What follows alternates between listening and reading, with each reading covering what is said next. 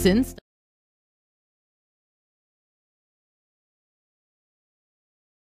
All right, folks, we're back. I'm your host, BKP. We always want to start out by thanking Georgia Cancer Specialist, Northside Hospital Cancer Center, for Ask the Doc with Dr. William Whaley, and our good friend, the TV test pattern, Raymond Tidman.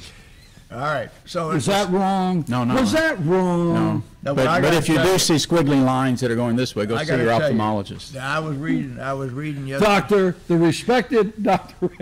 I was reading yesterday that Al Sharpton's suits cost more than most of the TV anchors' cars. And I would like to say that Ray Tidman's shirt cost more than most of the people around here's pickup trucks did. It's not in the same category as Al Sharpton's suits, but it's in a category for Blue Ridge that's similar. So you're telling me he paid for that? No. Listen. He doesn't pay for that. My deal with my relationship is that I'm not to know how much these things cost because I would freak out. Yeah, right. He's not. Put them in the closet and don't say anything. No. He's supposed to wear them, and he does wear them. And I will say, I got a whole closet full of Italian suits and stuff I haven't put on in I've been up here 27 years. They've been in the closet 27 years. I ain't worn one. I did wear one to a funeral in Atlanta about a year ago. You do have some jackets down there on the hanger that's caught my eye. I do have some jackets that are on the hanger that caught my eye. Well, the other thing we're talking about is the tie, either the tie or the weather. So we're talking about the weather. We were 3.5 inches short on rain 10 days ago. We are 1.3 inches short on rain now, and it's going to rain 95% today, 40, 30. So by the end of this month, I think we're going to be within 1/2 inch of the average. Now, we were 20 inches over in the previous 2 years and 20 inches below in the 2 years before that, and that's all due to global warming. Now, when you add it up, what does it turn out to be? Ray, you just heard those numbers. We turn out to be within 1 inch over 5 years of our annual rainfall. Now, that's pretty darn close, and you can't say it changed much. In 1 year, 2 years, we were 20 inches behind in 2 years. 2 years, we were 20 inches over in 2 years, and this year we're going to be about 1/2 inch off. Now, I can't tell you. But you know, every time it rains or doesn't rain, they blame it on global warming. That's right. Well, we've had a millennial of people who have feathers in their hair and wear funny shoes and dance around fires that make it rain or not rain. So I don't think that's anything you're saying there's new. But I do want to share this story with you. This Indian tribe, the old chief passed away, and as was their custom, the oldest boy became the new chief. First winter was coming along, and the tribe came to him and he said, well, how much wood should we put up for the winter this year? And he said, well, just go out and gather the usual amount. After saying that, he ran into town, because he's educated now, and he called up the National Weather Service and he said, well, listen, what's the forecast this year for the winter? And they said, well, it looks like a normal winter.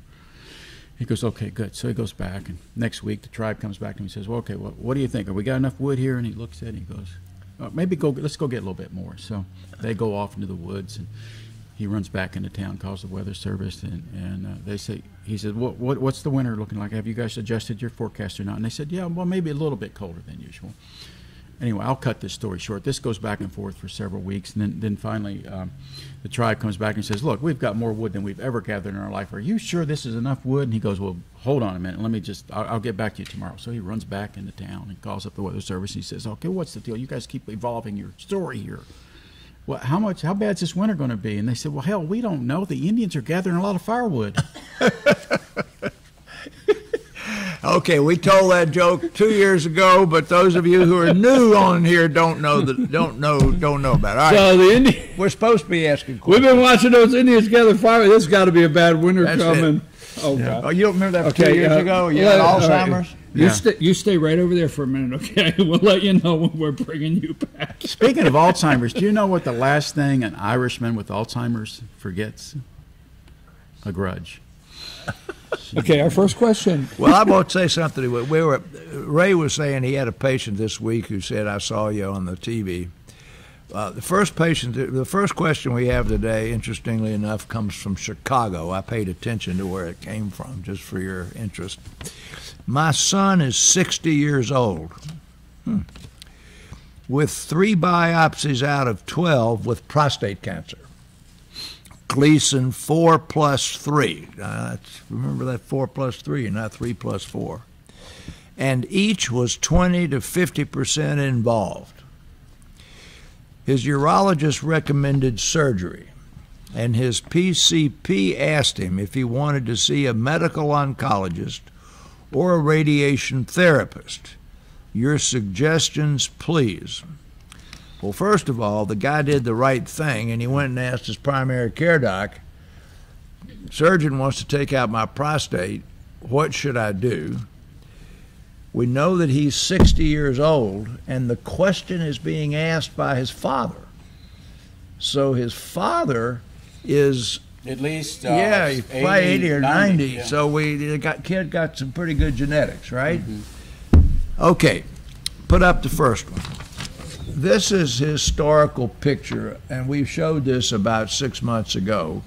This is prostate cancer then and now, and I'll be quick about it. But the top of this is what the historical prostate cancer, the way Ray and I were trained, presented when a guy had a fracture in his back or he was unable to urinate and he had advanced disease. Now, at the bottom half, he's getting diagnosed because his PCP did a PSA and it was elevated, and therefore when he was biopsied, generally he had low volume disease. Now bring that down. Let me put an emphasis on that. When I came out of training in the 80s, I had a practice with tons of prostate cancer of men dying of very painful metastatic bone lesions that the prostate cancer was killing them. Yeah. And now I have almost no one die of prostate cancer. They may have prostate cancer, but they die of something else. That's like dying with COVID from something else, Yeah. isn't it? All right, so we're going to go, the next algorithm here is kind of lengthy here, but say this is decision making with the idea of an elevated PSA and a suspected diagnosis of prostate cancer, and it starts out with is a biopsy indicated, and then after the biopsy is indicated, is treatment indicated? And it's not quite very often that we make a malignant diagnosis and then say, should we treat it or not? Well, chronic lymphocytic leukemia and indolent lymphomas is watch and wait, right? So anyhow, the next thing says determine the risk stratification. Pull that down. This man says right off the bat that only 3 of 12 biopsies were involved at 30 to 50% of the biopsy. So if you think each biopsy has got a number of 100, 12 were done, that's 1,200 marks of cancer, marks of prostate, of which somewhere between 70 and 150 are malignant. So at the very worst, this is sort of like 10% or 7.5% of the gland being involved with cancer. So even though you've got cancer, it's a tiny piece, and remember the prostate's about the size of a walnut or an almond or a plum or something. Okay, we go to the next one, which is the staging, and this prostate cancer, if you look at the T1A or the T1B, the first thing says, you got it up there, right? Finding in less than 5% of the tissue, finding in 5% of less of the tissue confined in one lobe, blah, blah, blah. So this guy's got an early size tumor. It's all still in the T1 group, isn't it? All right, pull that one down. Now, the most important thing in his, we're making the assumption that the scans didn't show any lymph nodes. I think if they did, then the daddy would have known it. But Bill, aside from the staging, what about his age? He's young. He's a little bit young, yeah. All right, so let's go to the next one. Stage starts leaping up immediately. Don't forget, if he's young, I'm young. Okay. I just wanted to all clear right, that. okay. And his daddy's still alive. That's the important thing.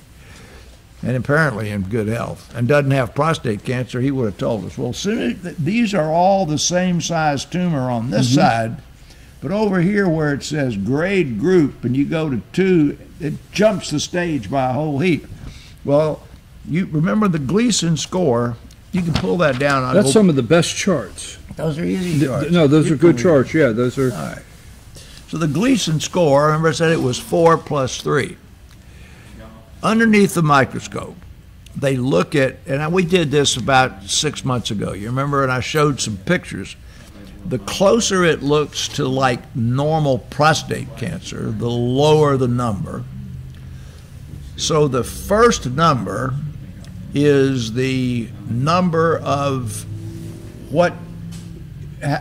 how far does it vary from normal looking prostate cancer to wild cancer you can't hardly tell the difference of. Under the microscope. Under the microscope. And the highest number is 5.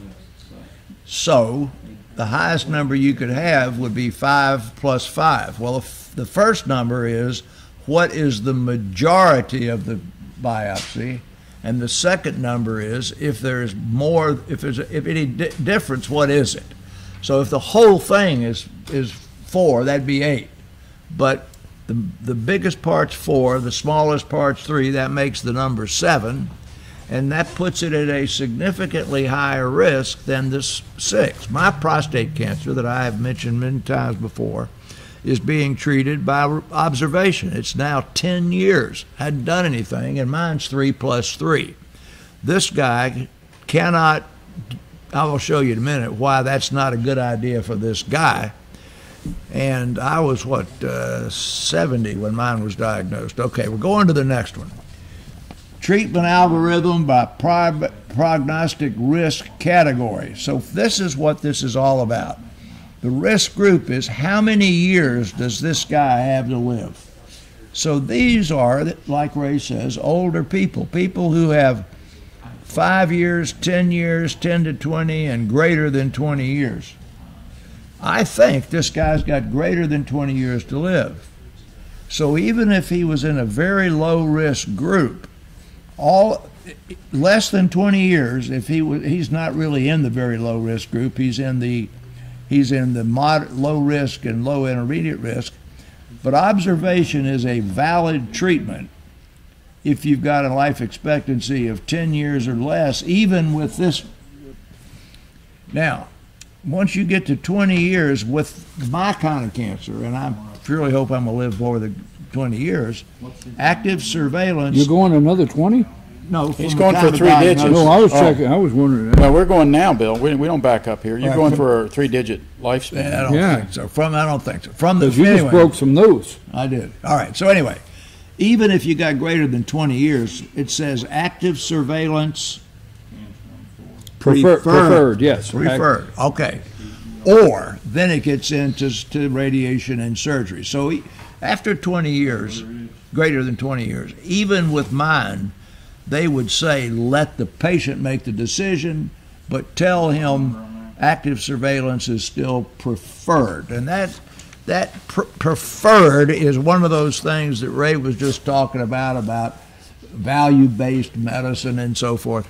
And preferred means that the side effects versus the benefit are kind of equal here, and the chances you're going to die of prostate cancer aren't very good.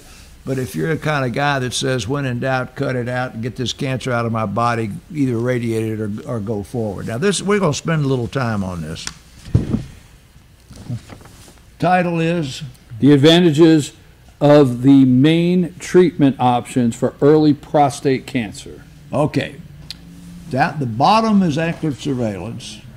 The top is external beam radiation therapy, which is totally non-invasive. So they don't stick any needles anywhere. You lie on a table Monday through Friday for 5 minutes for 7 weeks, and you get a dose of radiation. We'll go back into it in a minute. Then a higher dose of radiation, blah, blah, blah. The next one is, I'm not going to make you pronounce it, but that says brachytherapy. Brachytherapy. You know that as seeds. Yes, yeah, okay. Or if you'd have just said the seeds, because I know some people that have gone through that therapy. Seeds. Or it can be radiation therapy with the kind of gamma knife thing. See, okay, you got that? External beam versus focused radiation. What's the next one? Radical radical prostatectomy. That's prostatectomy. Radical prostatectomy. In other words, cut it out. We're going to talk about that. And then the bottom one is active surveillance. Well, the active surveillance's advantages is it immediately reduces over-treatment. Yeah, reduces it avoids all treatment-related complications because you didn't do anything, and it has no effect on work or social activities. And social activities is the nice way of saying sexual function or leaking bladder or something of that sort. So we're going to look at this kind of quick here. Here's the idea of a radical prostatectomy. You remember the prostate's about this big, about that big, sits down here at the base of the bladder. The urethra or the P-tube runs through the middle of it.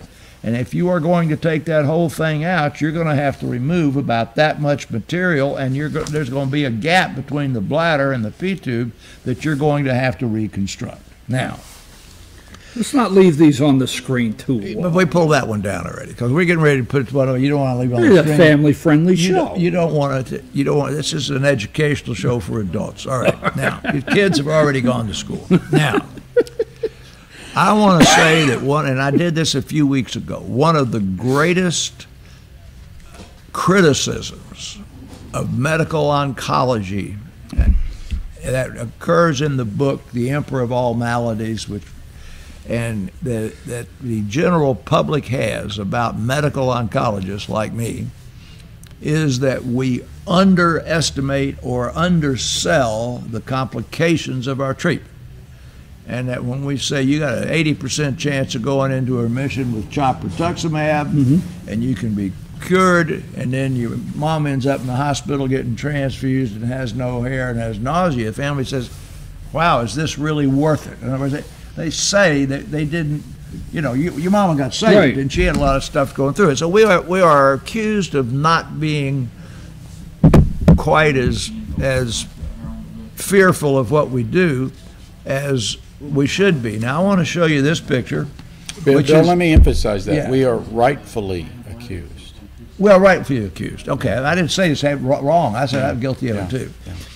This picture right here has been shown to my patient, showing that they're going to make an incision and they're going to take out that there, and it doesn't. It's a cartoon, isn't it? Pull that down. It doesn't tell you much. You with me? I'm with you all the way. Put up the next one. That's what it actually looks like in terms of a picture. Pull it down. In other words, a bloody mess. In other words, that cartoon doesn't show you what the trauma to the perineum is. Perineum is this region between your legs. And so when you get back to radical prostatectomy and we go into the different surgical techniques, that's one of 3 open surgical techniques. But nowadays, most of us remember that the surgery is being done by a robot. Now, you're paying a surgeon who's driving the robot. So this is the picture of of the patient while hooked to the trocars for the robot. Now, if you count those, that's 1, 2, 3, 4, 5, 6. 6 knife wounds. 6 knife wounds in the abdomen. The operation creates the same thing here as the robot does. Pull that down now. But you don't see any gaping wound, do you? No.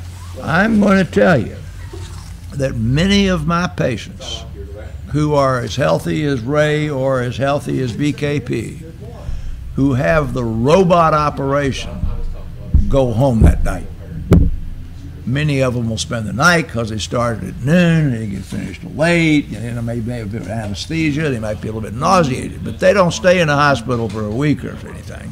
And that first guy you saw, he's not going to get out that night, right, Ray? No, not at all. Okay, now, so we'll just say quickly, robotic radical prostate, got the next one, has totally overpowered open surgery for local prostate cancer, and that shows the robot needle. Now, so that is sort of the gold standard of,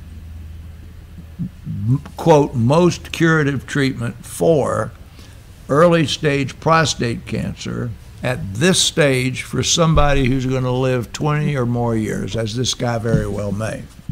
Put up the next one. This is what you do with radioactive seeding. This is the prostate. This is a needle.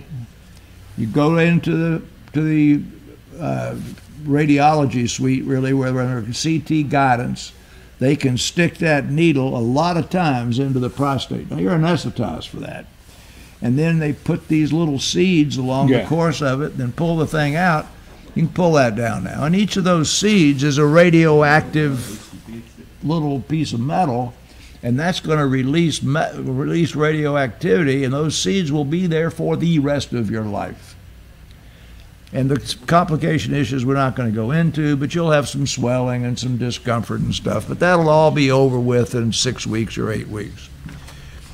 This next one that you're looking at is the high-intensity external beam radiotherapy. You've seen this many times before in stereotactic lungs we've showed you, or brains. And if you look at all of the beautiful colors in physics, what they've done, I'll pull that one down, is they've taken this machine, and I can tell you this machine is very expensive. There's one of these in Blairsville and there's one of these in Canton. That's the two closest to where we are. But as you can see, that big machine rolls around. Pull that down now. So what they do is they take the patient, they put tattoos at various places on the pelvis. When they get in that box, they are sort of kind of clamped in there where they don't move, so that today and next Friday, when they're in that machine, they're in that machine in exactly the same position down to the millimeter.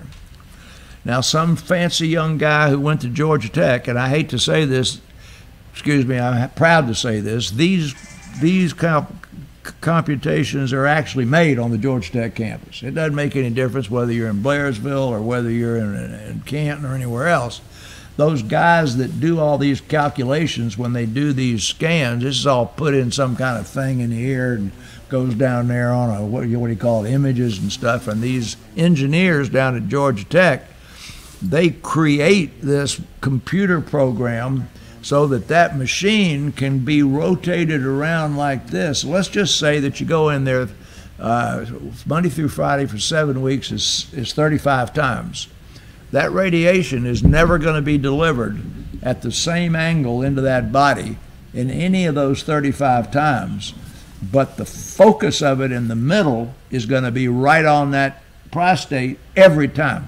So you can visualize how the other organs that get penetrated, like the colon and the bladder and everything else, are saved high-dose radiation, and it's focused right in the middle. Okay. Now, Ray was talking about statistics and science and all-cause mortality about every other time we're in here. So this is what's called a Christmas tree plot. This is cancer-specific mortality, but there's two of these. I didn't send her the second one, which is all-cause mortality. But what this is then is taking anything, the size of the tumor, the Gleason score, whether the PSA is greater than lower than 20, all of those risk factors, and then putting radical prostatectomy against any of those radiation things, then the hazard ratio, 0.42, 0.61, blah, blah, blah, means that that favors radical prostatectomy in hundreds of patients over the alternative treatment. The only one that favors radiation is people who have that disease that had already spread outside of the prostate. Pull that down. So let me make a point here. You see that vertical line there. Every dot that's to the left of the vertical line favors that treatment. Yes. Anything to the right does not. And there's only one to the right, and that's people who've got disease that's outside the prostate. Right. So basically, a surgical procedure is not better than radiation if it's already spread to the lung. I mean, that's basically what the story is. So let's go back and answer the question. You didn't do that? I've been here for 20 minutes. PCP asked him if he wanted to see a medical oncologist or radiation therapist. Now you're getting to my thoughts. I've been thinking about this. Go ahead. I believe that either choice would be fine. There are radiation therapists who specialize in radiation treatments. They're going to talk the radiation treatment to a hammer, everything's a nail. So that surgeon mentioned surgery. The radiation therapist is going to try and sell radiation of some sort, but most of them are pretty honest about the difference and the long-term differences. And after he's seen both, if he's still confused and the PCP has told him his experience, the guy's been in practice as long as Ray has, got 150 or 200 patients that have prostate cancer, then yes, go see the medical oncologist. Because the medical oncologist does not have a role in the treatment of this guy right now. If it was Gleason 8, 4.4, the oncologist would start him on hormonal therapy immediately, regardless of whether he was going to get surgery or radiation. So he probably ought to see the medical oncologist anyway and talk about hormonal therapy in addition to. But he did the right thing by seeing the PCP. The PCP can send him to either, in my opinion, and then your son has to make the decision, since I believe he'll live greater than 20 years, about whether he wants to go through the radical prostatectomy or one of the other treatments. But I don't think your son's going to die of prostate cancer if he's aggressively and appropriately treated now. So observation, in my opinion, probably would not be best for him, because I think he's going to live 30 years, not 20. Let me ask you a quick question. All right, that's what you're supposed to do. Yeah, well, you did an amazing job, and anybody out there, I'll tell you what, if you have a single question concerning prostate cancer, share this with your friends, because no, you did one of the most detailed explanations of going through this. But you see, the question, we jumped ahead and we went to the oncologist, and you just gave us everything on the oncologist. Talk a little bit about this patient being in your office. You're the primary care physician. You just got this testing back. You're working with a urologist. Yeah. And why, and he explained it, but from you, why does this primary care physician say, well, I'm going to give you this choice? So what happened here before we got to this explanation Dr. Whaley gave us? So I go through two mental exercises in general, and they're both diametrically opposed. The first thing is, if I'm thinking about doing a test, the first thing I ask is the result of that test going to change my therapy? And if the result is not going to change my therapy, I shouldn't be asking for the test. I'm wasting time and money. Okay.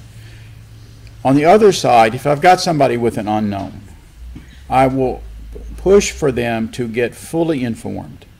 What are all of the options here? What are all the possibilities?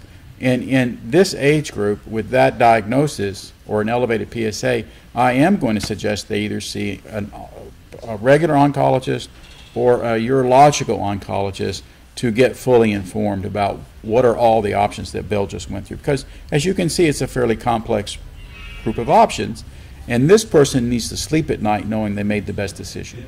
But it is their decision. I just want them informed. So they're going to go see the oncologist in my book. Okay. You got it? Okay. Yeah, no, I just think I thank you from Chicago for the question, but it was one of those I was just really glad to have the connection from the primary care physician, the urologist, and the way you explained what it. I said was the first thing he did was right. He went to he doesn't say this, but I see what I see here is because his PSA was below 10. I didn't. Can I ask the audience a question? Yeah, sure. Does it show on my face during these segments that I'm always concerned afterwards there's going to be a test? Go ahead, Dr. Whaley, question too. I was getting nervous. Is this going to be on the test? As I read this question, I think this guy had an elevated PSA in his PCP's office, got sent to the urologist, got the biopsy, got the advice, and went back and said, here's what he recommends. What do you suggest? Because he got biopsied, and then his PCP asked him, so he had to go back if he wanted to see a medical oncologist radiation therapist. I'm sure the PCP told him there are various options. Would you like to pursue them? That's exactly what I think he did. Okay. This question here came from Charlotte, North Carolina, and it came to me. It did not come through BCP. It came to me. It's a long story, but anyway. My father is a healthy 70-year-old man. If you consider a myeloma patient on treatment in chemical clinical remission, whatever that is. So here's a patient we talked about a few weeks ago who doesn't have anything wrong with him, that had a monoclonal gammopathy that progressed to myeloma, has been treated with myeloma treatment, and is a complete remission. I'll go forward. He didn't have a stem cell transplant because it says so. He has been taking low-dose revlimid. Remember, that's what we said, just take a pill and you do good for years. But now has a return of a low amount of protein in his blood only. So that means that it's not in his urine, he's not in renal failure. What are his options? Should he consider stem cell transplantation? He declined it when he was first treated and went into remission. Did they give his age? 70. Okay. Now, and he's healthy, except for this. So we have a lot of these. They don't have any other problem. They don't have hypertension, diabetes, or maybe have hypertension or cholesterol well treated, but they have no complications of it. And I see patients like this every day. And this is a question that I'm asked more than once every week. What do you do in this situation? Well, we've talked a lot about myeloma, and we've talked about stem cell transplant for people that are in remission who are relatively young to extend the length of their treatment program. So let's go to work on myeloma. Got the first one up there? So the basic question that we're being asked here is, what's the best treatment for multiple myeloma? You'll remember that multiple myeloma is a disease. Normal plasma cells make antibodies. For some reason, plasma cells take off making an abnormal protein. Now, you can pull that down. Most of the ones we see are making this protein in an amount that is not myeloma, but called Muggis. Oh, Muggis. Okay. Well, it'll go by my and I keep saying that if you got 88,000 people in the Falcon Stadium and all over age 50, 4,400 have Muggis. Right. Now they don't have myeloma. So go to the next one. So the difference between Muggis and myeloma is, here you got a normal bone, you got a healthy bone marrow, you got a normal number of plasma cells. Pull that down. And that, when you go through them then and start looking, the only thing abnormal is the protein amount. So if you do a bone marrow, there's less than 5% plasma cells, and the only marker you've got is a protein in the blood, urine, or both. So now we're going into a very lengthy 2-page algorithm. There you go. That's going to require a third set of glasses. It's good. Algorithm for the evaluation of suspected clonal plasma cell disorder. Okay, well, Muggis is going to be over on one side. Myeloma is going to be on the other. And we don't need to go through all of it. That's complicated. You don't.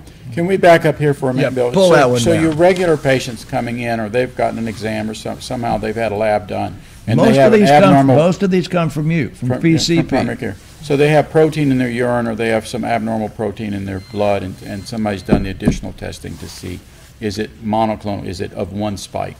That's found, they go to the oncologist. The oncologist says, we're going to do a bone marrow. 5% of your patients over the age of 60 will have this. And they'll go and get their routine physical. The biochemical profile that they do will not show kidney failure. It will not show high calcium, things you'd see with myeloma.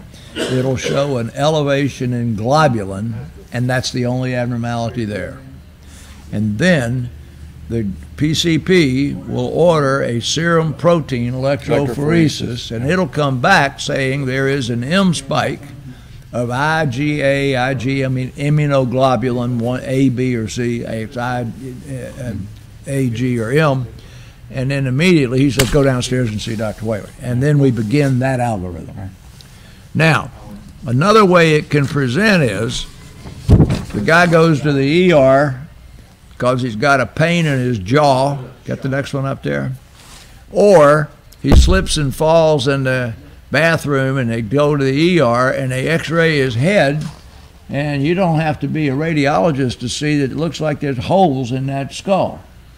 Or he has a low energy impact and breaks a bone for no good reason. He probably didn't even break a bone. I mean, most of these do not have symptoms. Yeah.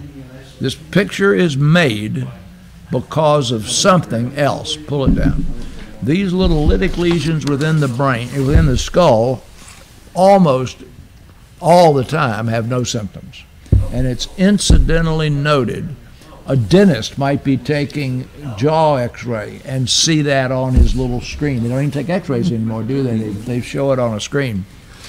We went through this a few weeks ago. If you see this, got the next one?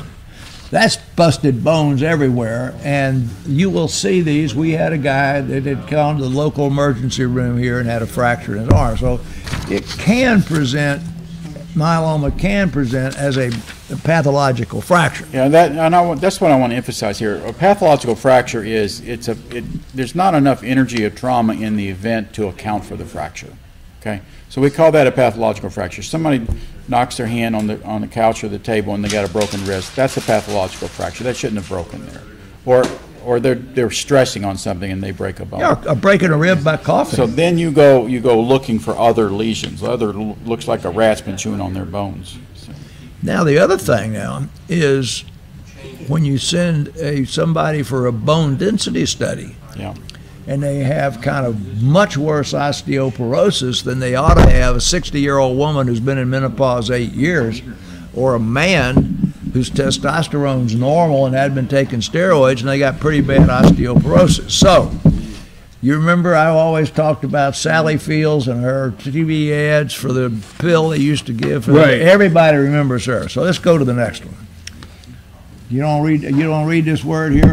No, I won't make you. Osteoclast inhibitors for multiple myeloma. You do this on purpose, right? I do that, Osteoclast. yeah. Osteoclast. Okay, that's a Sally Fields drug, okay? You'll remember that I've told you before that through that Sally Fields drug, we learned that if a woman taking osteoporosis medication got an improvement in the bone, strengthening the bone made it less able to support the growth of the breast cancer, lung cancer, or other cell. And now we have injectable forms that are much more effective. But in myeloma, where you would have that in your skull, or a pathological fracture, or significant osteoporosis, you got newly diagnosed myeloma, have bone lesions, no bone lesions, blah, blah, blah, blah, blah. So no osteoclast or you work your way through this. Take that down now. Many of these people will be taking an osteoporosis drug, even though they may not be taking a myeloma-specific chemotherapeutic drug. So, now this one here is going to be easy for you. What does that say? We're at management of smoldering multiple myeloma. Uh-huh. Okay, so you got MUGUS, monoclonal gammopathy of uncertain significance, that progresses to a point where it no longer is uncertain significance, it's myeloma by virtue of more than 10%, 5 or 10% myeloma cells in a bone marrow, or a little bit of anemia or some other thing that takes it out of the category of uncertain significance where everything else is normal. So, if you've got more than 3 grams of protein, greater than 10% cells in the bone marrow, or you got 2 or 3 of these things, now you will come to the point where you still don't have to treat. You know, down this algorithm, management of smoldering myeloma at the bottom on the right-hand side, close observation without treatment.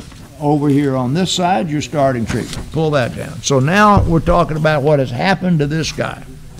So we know that he was treated and he went into a remission. So now, initial treatment of multiple myeloma, you work your way through here. you go through the treatment. He's on revlimid, so he got to this point right here where he was on revlimid. But when you get to the point where he is in this remission, the very first thing that is recommended, this is stem cell transplant. What does that say? Preferred. Yes. You remember the preferred? Okay, the treatment with the drugs over here in revlimid is an acceptable treatment, but it is not the preferred treatment. Why? Pull that down again. Now, why would stem cell transplant be preferred over taking a pill to maintain, like athlete's foot or dandruff, to maintain it below? This is the natural history of modern day multiple myeloma. Over here, you got the left-hand side, you've got the protein, you've got the induction treatment, you've got the consolidation treatment, you've got maintenance treatment, and this is time, but somewhere between 2 and 5 years, that's a recurrence. And then you've got the second line treatment here, and then in a little shorter period of time, right, it recurs again, and that's third line treatment there, recurs again. We have 5 or 6 lines, pull that down, of effective treatments for multiple myeloma, not that don't include transplant. That slide right there, if you are transplanted, you have a good half or more chance that none of those recurrences are going to occur. And that's why stem cell transplant is preferred to maintenance, because if you got a lifetime, it's going to be 10 or 12 years, you will relapse several times in that 10 to 12 years, and if you're transplanted, you got at least a 50% chance you won't relapse at all. So transplants now are done on people up to the age of 80 or longer if their mamas live to 90 or they got no other diseases. So let's pull out this next one. This patient is in his first relapse. So the preferred treatment's got the next one. Selection of myeloma therapy for first or second relapse. When you start going through this thing again, you got chemotherapy to get you into remission, and then you've got stem cell transplant again as a recommendation. You can pull that down. And you've got various other forms of maintenance that you can give. And so he can, at this point, decide to take a little more aggressive therapy, push that protein down. He really doesn't have to do anything. He can wait 3 months and see if it's going up very fast. So his first option is to keep on the revlimid and probably raise the dose of revlimid. Generally, you take revlimid 3 weeks on or 1 week off, or you take it every day, and you take the lowest dose that'll keep him in remission. So you don't say anything about dose. It may very well be he can just raise the dose. Or he could take it every day instead of 3 weeks on and 1 week off. That raises the dose intensity. It may put him back into remission. So that's choice number one. Choice number two is, if he's a maximum tolerated dose, wait another 3 months and see what the pace of change is likely to be. And then you'll know whether or not you're forced into doing anything. Then if he elects to do something, or you need to do something, there are various regimens there that are going to put him back into remission most of the time. And then he has to go through that decision again about maintenance versus stem cell transplant. Stem cell transplant then will be the preferred treatment. And even people who get stem cell transplants or who go through 2 or 3 of these can relapse.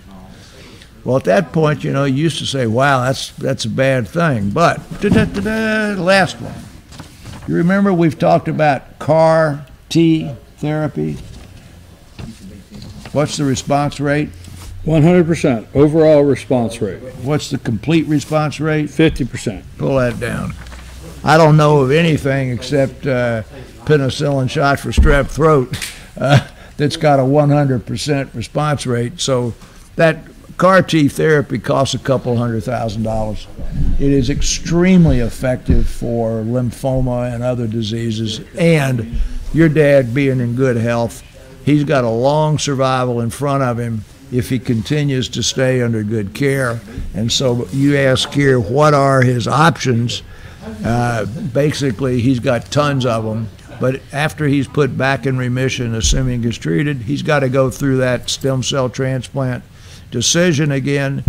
At Northside, the stem cell transplant success rate, the death rate is less than with cardiac bypass. I think it's 1/2 of 1% or something, and it's a safe procedure. You got a bad 3 weeks when you do it, but I would say you probably ought to get in remission and then get transplanted.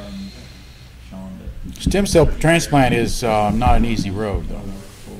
No, but it's 2 or 3 weeks and it's over with. Yeah. I mean, as I say, we're We're they're talking about the very bloody honest. prostate. We're talking about the bloody prostate surgery you don't really see on the cartoons. All right. Well, now we got a few minutes here. How many deaths from COVID? 0. Been 175 now for 7 or 8 weeks at it. How many cases this week? 6. That's baloney, because I've had 5 of them in my own staff in the last 4 weeks. We got enough COVID out there that makes it, I think it's about as much as the flu. Yeah. And there was an article in the paper yesterday that soon as they take Paxlovid off the federal support thing, and that's January 1, nobody in the world will be able to afford Paxlovid, because right now you get it free, right? It's a free drug.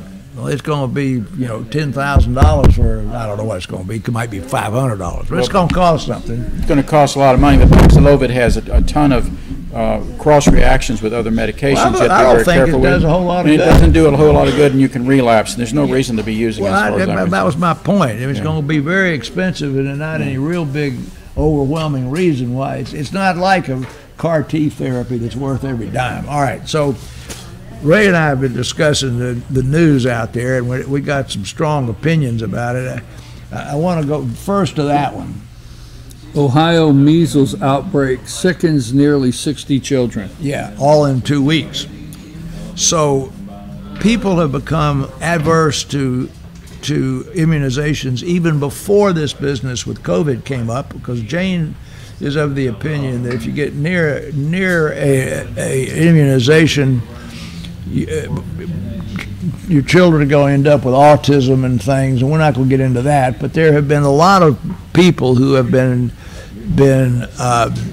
immunization adverse before this business with COVID came out, and I have clearly and repeatedly said that when Medicare started, women died at 62 and men died at 57, so people didn't collect Medicare, and women now are living to about 85 and men to about 79, and that's because of mammography, colonoscopy, and immunizations. And Ray and I both believe that your children ought to get their measles, mumps, chicken pox, the standard immunizations that you give kids up through high school, and I was drugged kicking and screaming to the HPV one, because I've talked about HPV-related cancers 3 times in the last 6 weeks. So I think and a lot of these measles outbreaks are in very religious Jewish communities or other religious communities that don't take them. This one in Ohio is not in a religious community or a Mennonite community. It is in the community. So anyway, we would encourage you to take the standard immunizations for children in school and not go chicken little on yourself about the autism. Well, I want to do a little deeper dive in this, because I have this thing about people who are truth seekers, or people who are committed to telling the truth. And the core of a physician relationship with a patient has to be a truthful relationship. You're going to that person for critical information, and you're sharing with them all kinds of vulnerable, important stuff.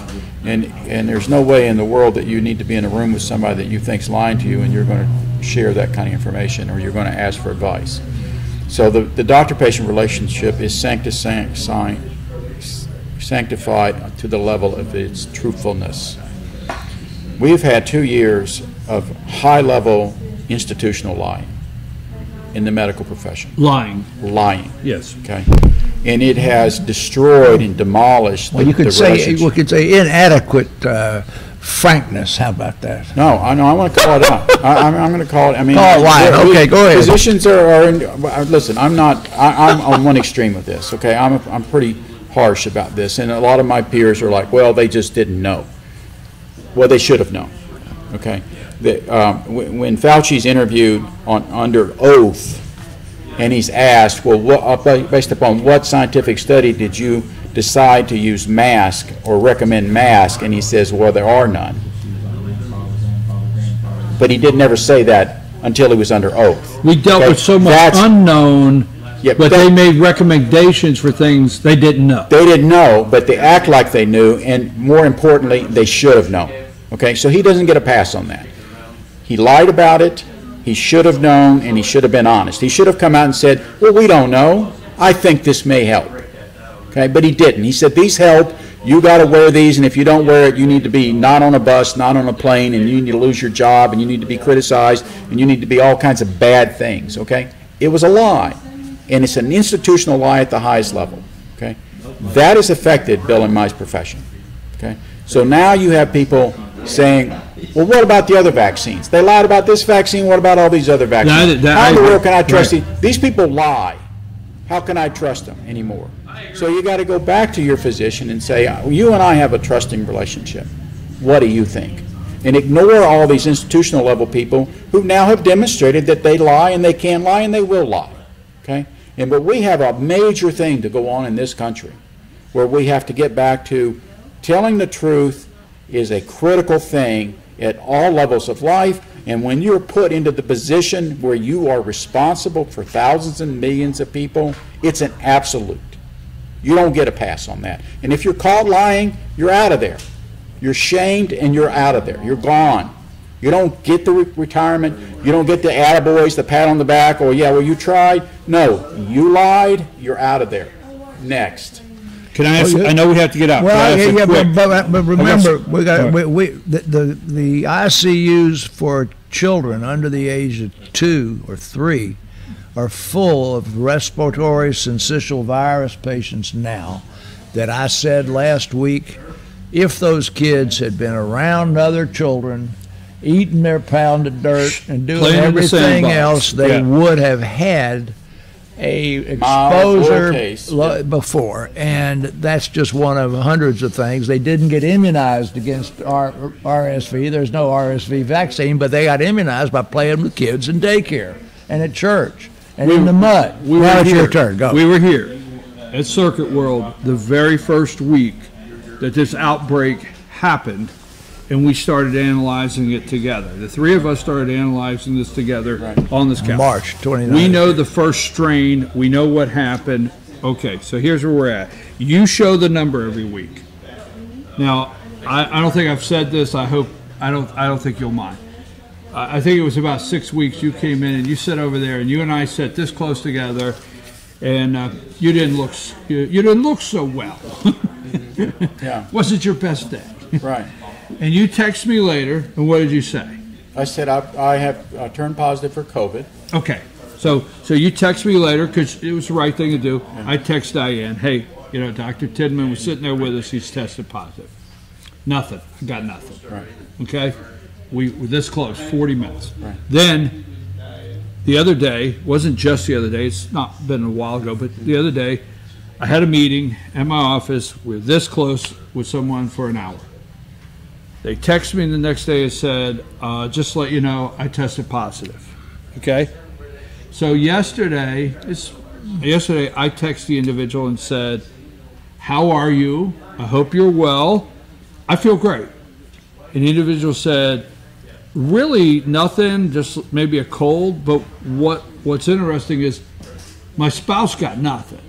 Okay, so there's a lot of this that just doesn't have logic, but for me, outside looking in, all the ways they told me to protect myself, they don't work. Okay, it's on purpose. Let me use the word shit. You understand bullshit. Have you had your antibodies tested? I mentioned that to you a few weeks ago. You ought to go see your PCP and get COVID antibodies, you may well find you've got COVID antibodies and never even knew you Well, I were do sick. have a Superman T-shirt I wear from but- time to time. And you do have your lumberjack shirt on, so, and you're a lumberjack and you're okay. But in the meantime, you're bringing up an important, my teaching point right now is COVID is out there, it is endemic, it is going to be varying, it's going to change, okay? You get symptoms, get yourself tested, Right. okay? Because early treatment can get rid of it quick, okay? That's the only reason to get tested is because if you're positive and you start having symptoms, you can get early treatment and it can be gone in a day or two. And if you are positive and you are around someone, as I was with you on the studio that day, you tell them. Right, okay? exactly. That's- Then if they get symptoms, they know what to do. So this is kind of sharing information. But that's how an endemic disease needs to be treated now, okay? Because we can understand and we can get a test and we can get rapidly treated and we just stay informed. Instead of living in fear, thinking that a silly little paper mask does anything, thinking that you can have COVID and go out with a paper mask and you're not exposing people is BS. Yeah, that's okay? a joke. That's a joke. Okay. When I see people wearing a mask now, I want to ask them, "Are you sick?" Because if you're sick, I don't want to be around you. Mask or no mask. When people call me and say, "I think I have COVID," I say, I don't bring them in the office. I say, "Go get a test, or get a home test, and then call me. I will treat you on a home test, and then I will see you later. But I don't want you coming in my office, filling my waiting room full of sickness. But I certainly don't want you coming in wearing a mask because you had COVID, and you know you have COVID, and now you're sitting there breathing it all over people." The way to control this disease is to be educated and informed, and to hunker down and get treated rapidly when you have it, and get over it. Folks, as you well know, we have a great discussion, and that's what I enjoy so much is our discussion that we have, and we thank Georgia Cancer Specialist, Northside Hospital Cancer Institute for this great discussion. You're late for work? Call my nurse and tell her it ain't my fault. All right, you are late for work. You got to get out of here. All-star panel right after this.